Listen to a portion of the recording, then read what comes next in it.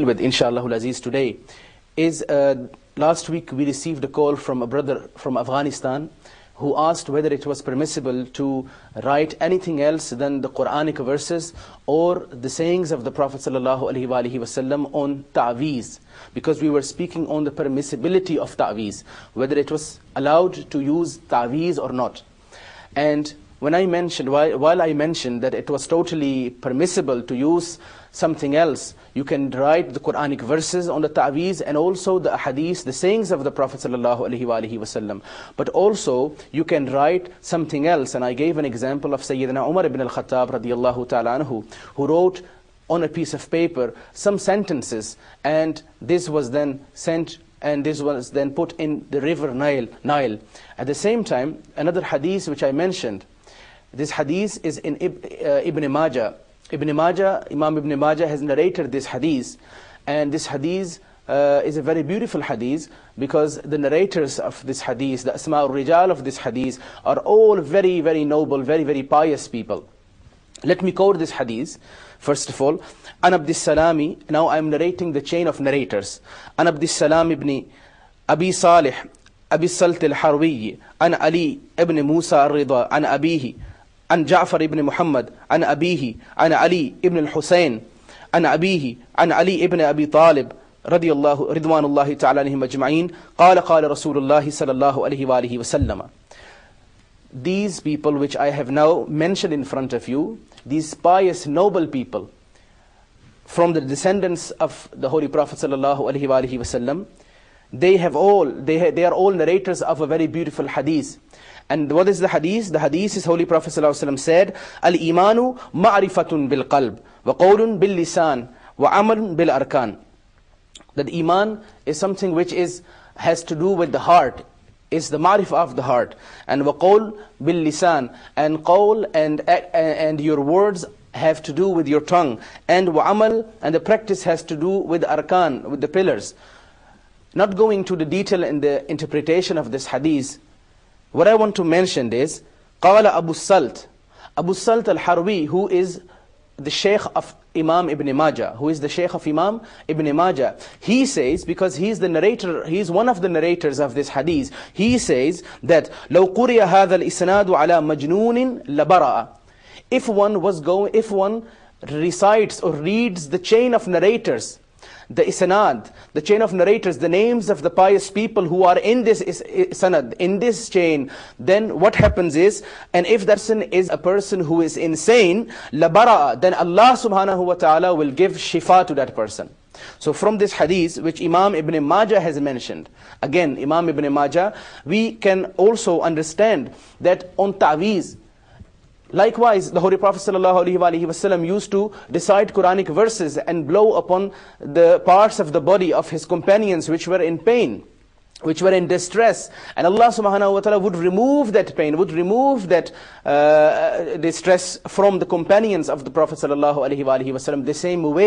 The same way, if one recites, a pious man, if somebody recites the names of these people, it has, according to Imam Ibn Majah, a very strong effect, and the effect that Allah will grant shifa to that person. The same way we can derive from this, we can understand from this, that if these people's names are to be written on a piece of paper, then it will have the same effect as it will have an effect when somebody will utter the names of these people. Wallahu a'lamu wa rasuluhu. The next question which I would like to deal today is also a very important question, because last week we discussed this, but we couldn't get chance to go into detail. And I understand that many viewers are now watching New TV because they want the answer to this question, and this question is related to the beard, the issue of having a beard. Last week, two brothers called in, and they asked about the Shari Haysiyat, about the legal status of the beard in Islam.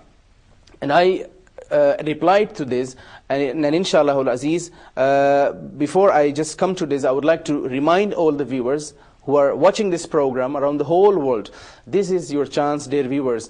I received many emails, and alhamdulillah, many viewers, they email us, but we can't choose and select every email, and we can't answer every email on air. So that is why we prefer the viewers who are watching Noor TV, who are watching my program Islamic Q&A, if you have a question, then rather than emailing it to us, try to call into the studio, because then first of all you will be assured that inshallah we will reply to your question, we will answer your question. And secondly, this will be considered sadaqah jariyah. This will be sadaqah jariyah because those people who will listen to this answer, to the answer to your question, and they will benefit from this. Holy Prophet ﷺ said, the ilm which is ilmun nafi', the knowledge which has benefited people, that is one way, that is one sabab, that when you die, when you are in your grave, then you will get still the reward of the knowledge which you gave to people, you taught people, and people then received it and they benefited from this. Until people are going to benefit from that knowledge, from that ilm, then you will, in your grave, you will get the reward for that. So this is also sadaqah jariyah. If you call in with your question, inshallah al-aziz, and people will listen to the answer to that question, and people will benefit, inshallah, then what will happen is you will get the reward. Each and every person who is watching the program, and who is benefiting from the answer given to your question, then inshallah Allah will give you the reward of each and every person. So that is why try to call into the studio, dear viewers, and inshallah we will then entertain your question. So regarding the beard, issue of the beard, I mentioned last week that because I am a Hanafi, I follow the school of thought of Imam Azam Abu Hanifa, rahmatullahi ta'ala alayhi. The same way my teachers, all of my teachers whom I have studied under, Shaykh al-Islam, Dr. Umar Al-Qadri, and Mufti Abdul Qayyum Hazarvi, and Pir Nasiruddin, and others, various teachers I have studied under, all are from the Hanafi school of thought. So I myself, I am a follower of the Hanafi madhab. So that is why my answer to the question will be an answer based on the Hanafi madhab. So according to the Ahnaf, in the school of thought of Imam Azam Abu Hanifa, the legality, as I mentioned last week, of the beard is because Holy Prophet ﷺ said in a hadith, there is hadith mentioned by Sahih al-Bukhari and mentioned by Sahih al-Muslim. And the hadith is that Holy Prophet ﷺ said, grow your beard and trim your mustaches. This is a hadith of the Prophet ﷺ which is muttafaq alayh, which is in Sahih al-Bukhari and Sahih al-Muslim.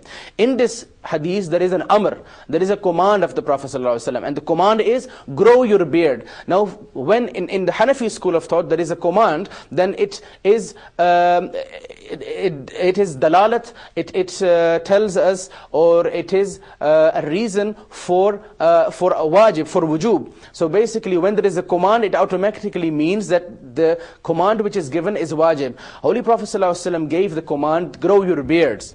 Grow your beard. So from in the light of this command of the Holy Prophet ﷺ, which is in Sahih al-Bukhari and Sahih al-Muslim, we can derive, we can understand that because this is an amr, where there is a amr, then there is a wujub, then it becomes wajib. So it is wajib to keep a beard. However, some Hanafi scholars have also said that we wouldn't say that it is